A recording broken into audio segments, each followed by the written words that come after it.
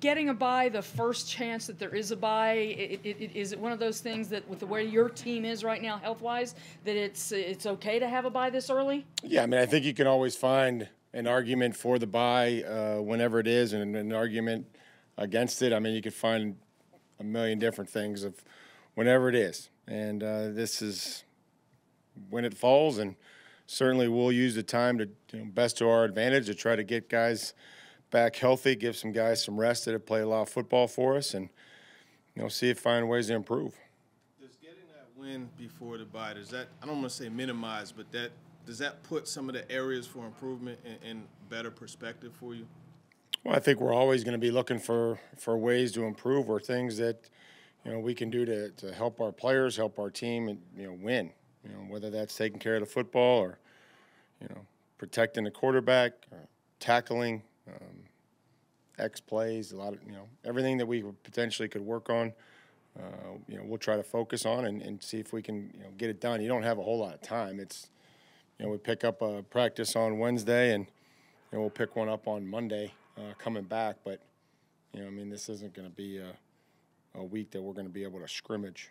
With all the injuries that you guys have had, not only this year but last year, and having to add parts here and mix people in and out, how important has it been that Ryan has been able to constantly answer the bell and be under center every game? Well, his toughness is certainly, appreciative.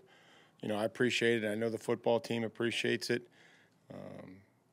To be able to stand in there and, get hit and try to, work through his progression and, take care of the football and all those different things. I think that the more times that the quarterback gets hit in this league, the more chance you have for error. So we have to work on that. We have to improve that.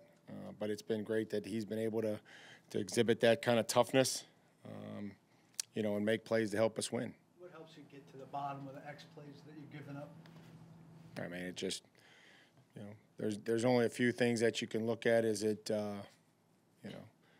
a mental error, or is it just a scheme beater, or was it just a technique error or a physical error where a guy, somebody got beat, or the quarterback had time or missed tackles, So, we do all that in a self-scout and go from there. What you see like at this point, it's a mix of. It's always of a collective of all those things. You feel like Caleb, is it physical at all, in terms of the X plays and getting beat, or is it more of a technique thing with him, or? Just we have to clean up some of those things and not get beat and not give up plays over our head for anybody involved, and we'll keep working on it. You just talk about confidence being built by repeated success. Yeah. You repeatedly have been able to win these games shorthanded. How much does that play into your team's confidence going in, knowing you're missing this guy, that guy, and the other? Well, I think that they fight and they compete, and I love that about them. They're not afraid to play in a close game if it gets to that. We would rather it not. We've said that numerous times, but they understand what the situation is, what it requires. Whether that's offensively in a 4-minute drill or defensively to be able to execute in the end of the game. And, I think this the guys that are in there each week. I give a lot of credit to the coaches to be able to, get some guys ready that maybe haven't been with us for a long amount of time. And then ultimately the credit goes to the players on the field that are doing it. What did you do so well on third down defense yesterday, and how big a key you think that was to? Well, it's a huge key to be able to affect the quarterback.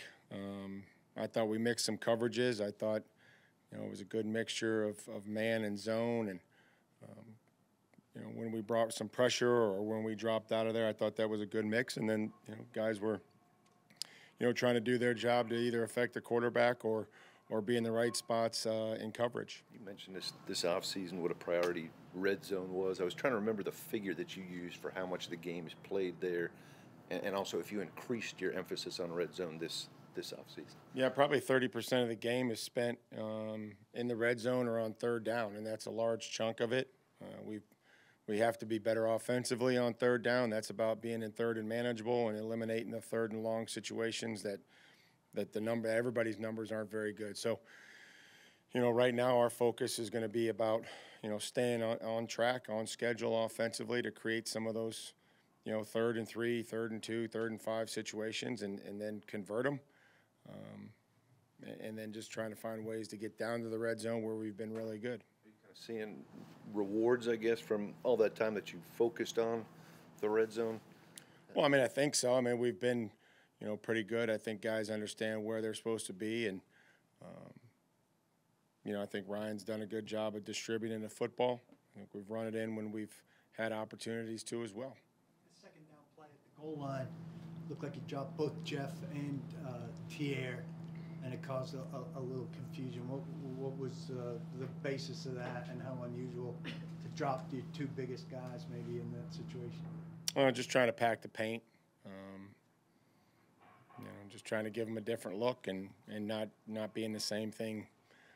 Probably not what they were anticipating. You come close to picking that? Well, they were close.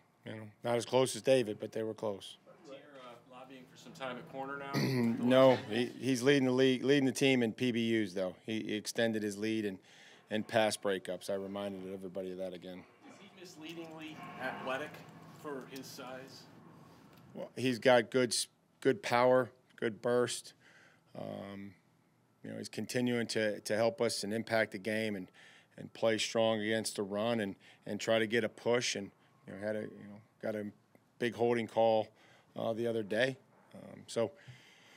I think he's a very improved player for us, probably one of our most improved players, and that's a testament to obviously Terrell and the defensive staff.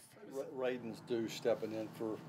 Yeah, I thought that Dylan had some good plays. I thought going against a very good front, interior rushers and active linebackers, and thought that he went in there and played well enough for us to win. Obviously, David made incredible play at the end, but it seemed like he was all over the field yesterday. How good was he, and how important has he been when you've been shuffling other linebackers around him? Just you can't say enough about his competitive spirit. He's not the biggest linebacker, but he plays with relentless effort, great instincts. Just love being around him every day. Just the type of person that he is and how hard he plays and how important it is to him. I know that this football team means a lot, and he means a lot to us. Last week at Indy, he almost jumped around, I think, on the very first drive. Is that just been something you guys have been specifically working with him, making that type of play? What's that? When David jumped the route in Indy? Oh, yeah. He's just trying to, he's an instinctive player. He sees the ball and he goes and gets it, and sometimes he's in the right place and sometimes he's not, and we have to live with that. But he plays very, very aggressive and downhill on the runs, and he is sometimes that's how it goes. Sometimes you jump it and they throw it there, and then the other time, you jump it and they throw it backside like Wentz did yesterday. So he came back and he made the right play at the end. It didn't seem like Daly had a lot of help. What were you doing philosophically with him, and how did you think he held up? Well, I would probably disagree in that statement. We've tried to protect those guys, and whether we're chipping for them or I've got a tight end over there. But again, you can't chip for everybody, and we're trying to do the best that we can to protect the quarterback. I thought he settled down. I thought Dennis really settled down. I don't think that any of us offensively started out very well, and I think that we were able to get Derek going a little bit. We were able to get into the drive. Made a great play on the screen. Came back and followed it up with Terrell. And unfortunately, some of those runs that we hit, they called us for a penalty for whatever reason. I'm not sure what they saw, but that's what they saw. So it was good to see Dennis settle down, but we'll have to be better collectively to help a quarterback not get hit as many times as he did. How much optimism do you have with just some of these guys that have been a little banged up coming back after this bye week, or will it be a little bit longer? Hopeful. Hopeful, but we'll have to see. We haven't been out and practiced, and would love to have them all back. So when we get them back, we get them back. Is there a chance that some of the guys who've been on IR since the start, like Molden or Racy, might be closer to coming back? There's a chance. I don't know what percentage, but they can come back. But I just don't know if they will or not. And I guess the guys that are banged up will stay here during the bye, just continue to rehab and try to get themselves ready. Is that their plan for the bye? Yeah, that's their plan. Their plan is they have a responsibility to the football team that when they can't perform and do their job, that they stay here and get treatment. Yeah, I don't think they're going to have much of a vacation outside of 460 Great Circle. You had been leaning on Josh with a couple call-ups. I know that would have been his last call-up. You went with Fitz instead and didn't wind up targeting him. What was kind of the basis for that choice? No, just a decision. I mean, we gave Josh an opportunity a couple weeks ago. Give Dez one, and we'll see where it goes after this bye week. How did Kalu do filling in for Booker? Adam? I mean, okay. I mean, again, those did okay.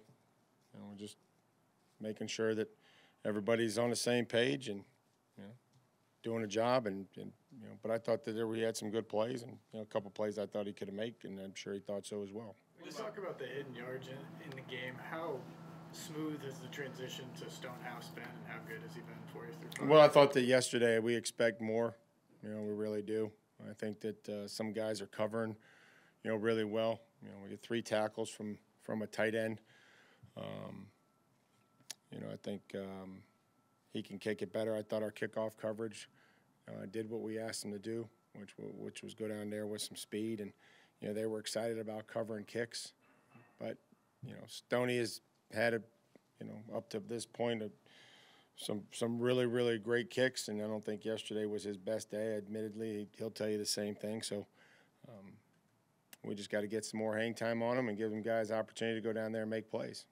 Last touchdown drive, Mike, the I think it's 3rd and goal, the delay game. Did you have an opportunity to call timeout there? Or? I just thought Ryan was snapping the ball. I went around, turned around, and told Alk, like, hey, we're going to go for 3. We'll kick a field goal and then, Ryan didn't like what he saw, and we'll just, have to make sure we adjust and make sure that we're all on the same page. That Ryan doesn't think I'm calling a timeout when I'm talking to the special teams coordinator about the plan.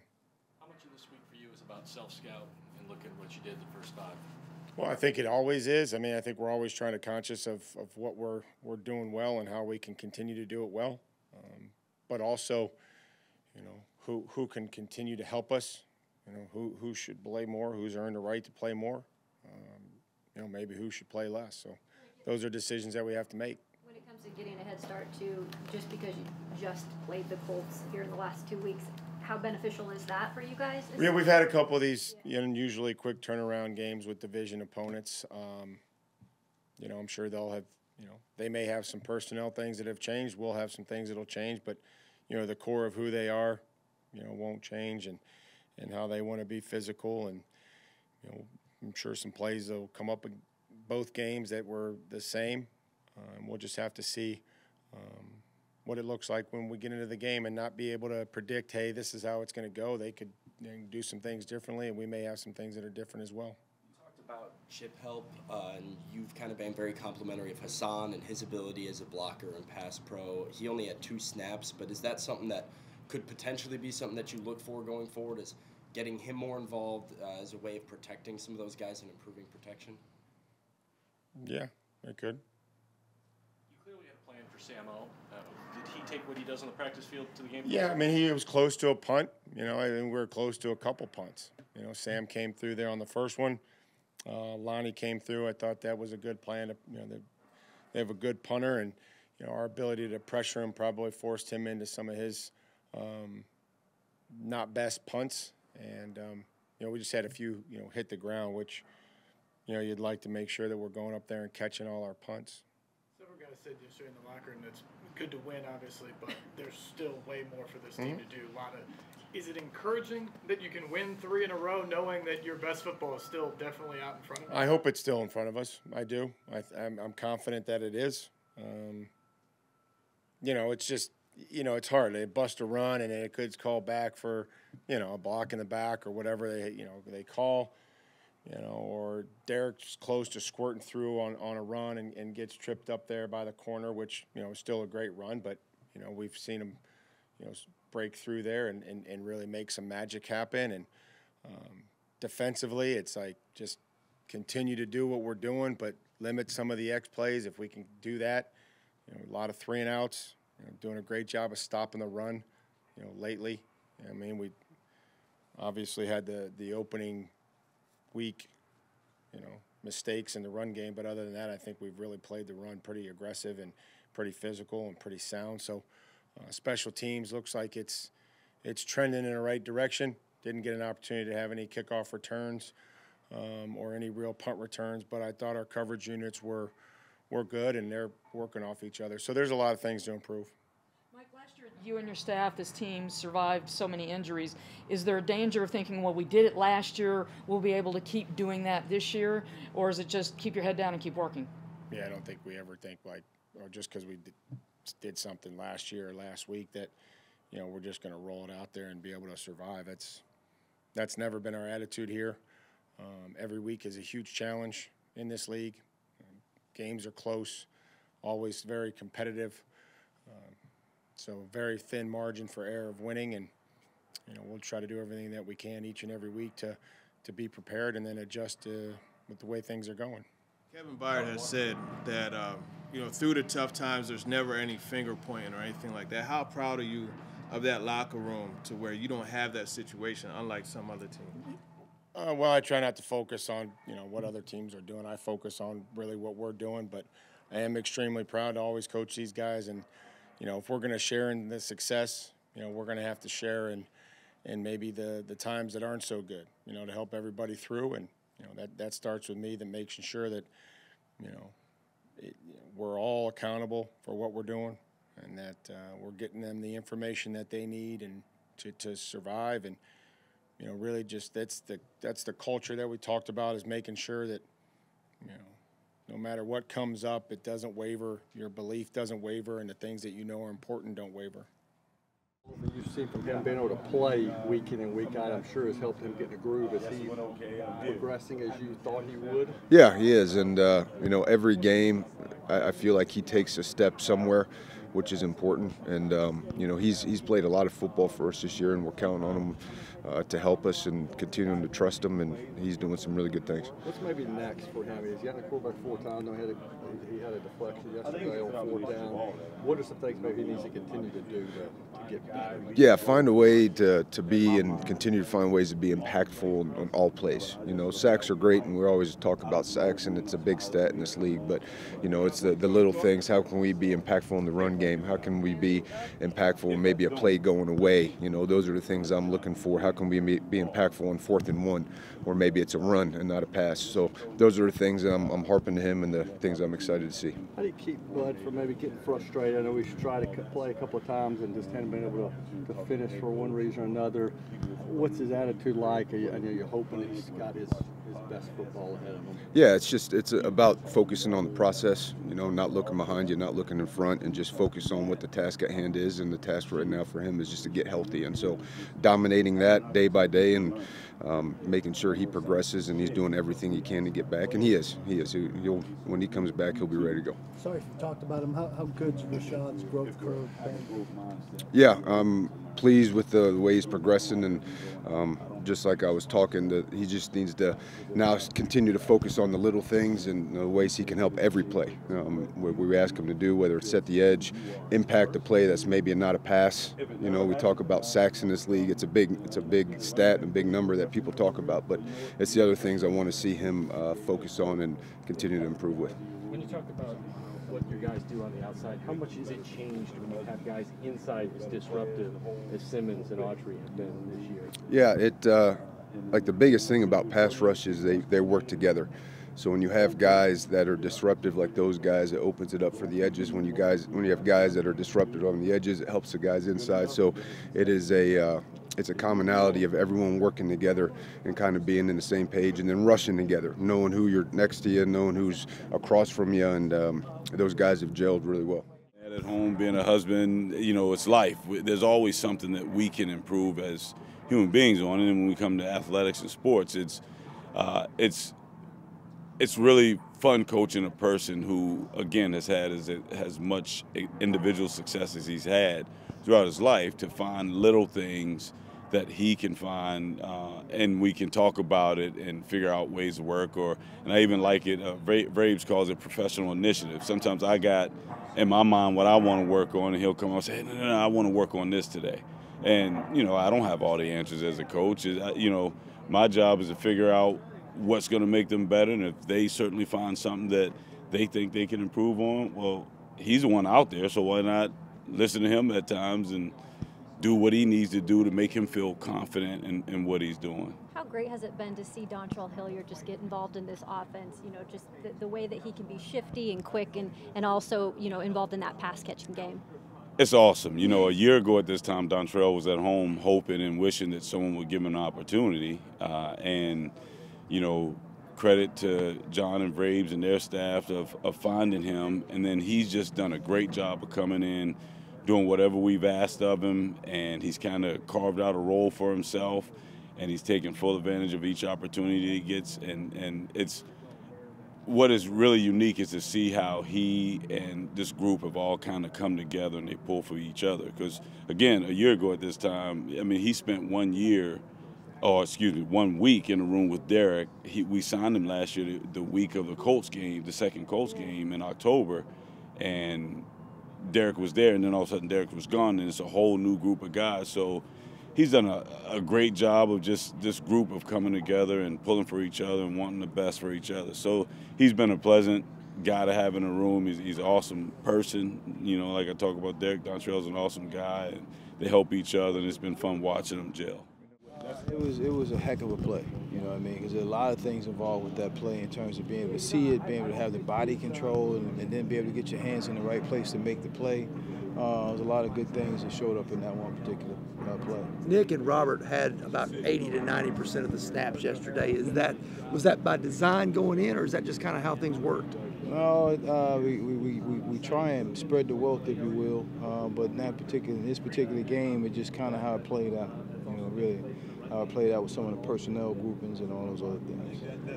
Thanks. Mm-hmm. I came in here kind of late though, but just talking about NWI and just that play. Oh, is that what he is now? NWI? It's easier for us to pronounce the last name. Just how fun is that for you as a coach to see a play like that, and a pretty hard one how he had to turn around too?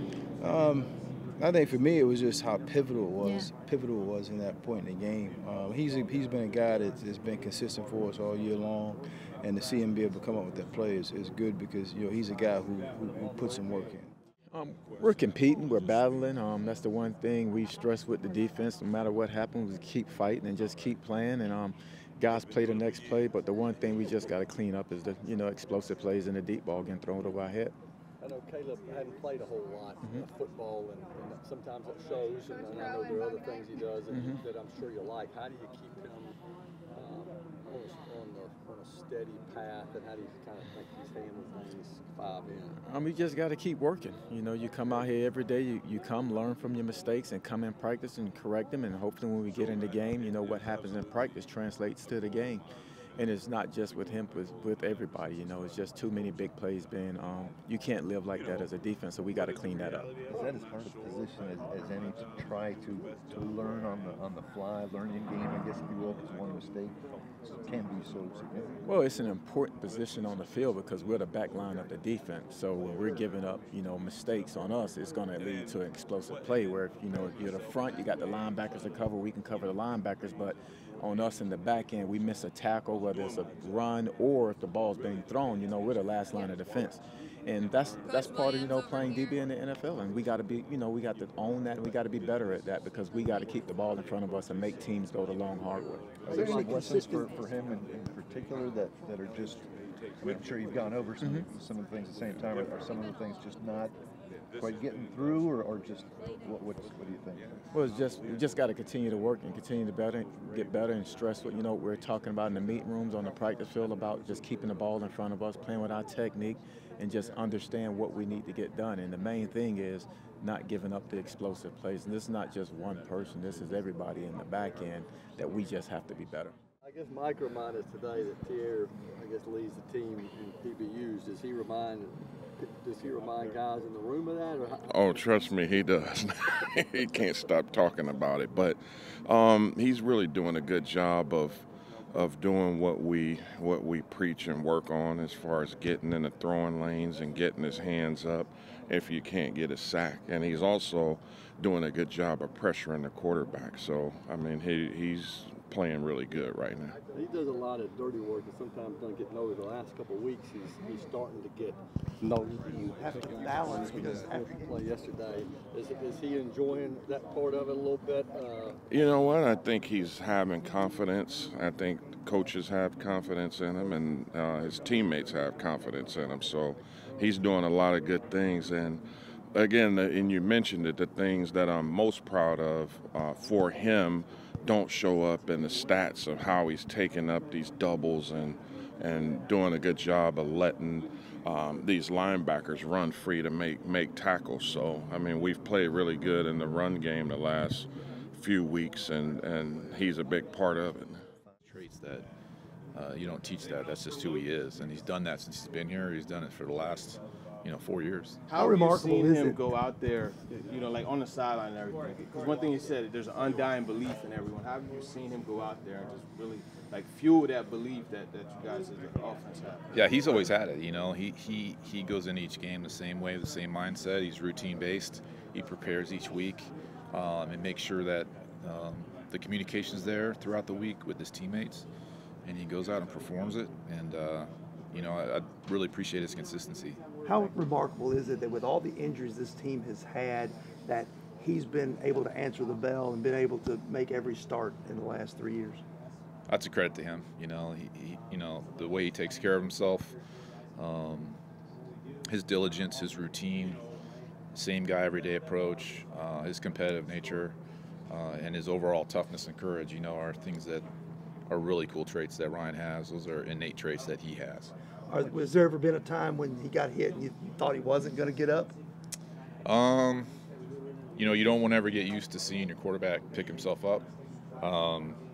But he tends to get up, thank goodness. And it's been a lot of starts here, a lot of consistency there at that position in regards to that. So that's all been positive. What have you seen from Dylan as guard, as opposed to tackle? How's he made the transition? How'd you evaluate that's a good question. I think he's a big body, and I think he's getting better at using his hands and staying in front of people in pass pro, which I think with less space inside is to his advantage.